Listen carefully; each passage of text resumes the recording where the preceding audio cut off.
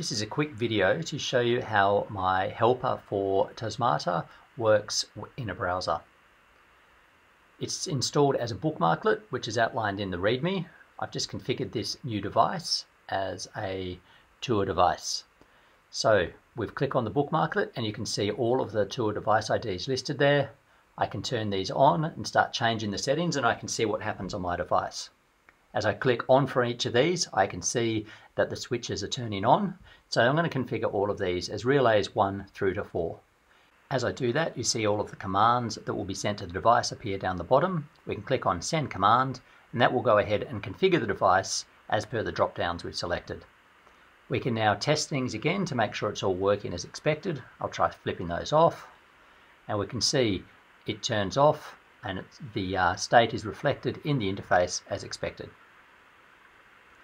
If we go back to the home page, we can then turn things on and off. We can see the four devices there, and it's all working as I would expect. So let's now go and configure the rest of the settings on this device. I know this device has power monitoring, and I can see the numbers that are constantly changing down the bottom.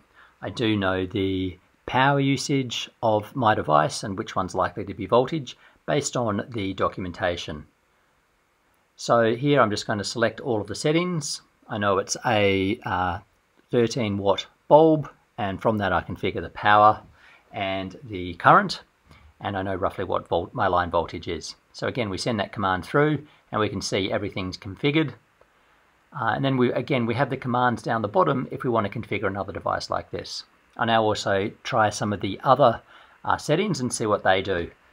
I've just put some random numbers in here, and I can see these are counting down, and then once these countdowns hit 0, it toggles the state of the device. So those other fields are apparently built-in timers in the MCU. We won't be using these, but at least I know what they are.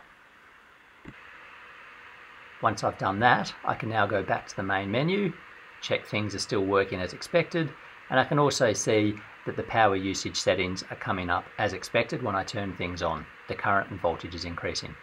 Hope you enjoy.